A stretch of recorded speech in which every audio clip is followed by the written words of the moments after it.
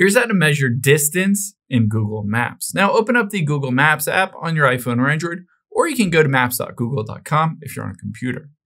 Now let's zoom in to say Key West here. If I wanted to measure the distance between one side and the other, what I'm going to do is take my finger on one side here and I'm going to press and hold. Let's say I'm going to walk across the island. So you can see I dropped the pin here by pressing on my basically phone screen, and I can tap measure distance.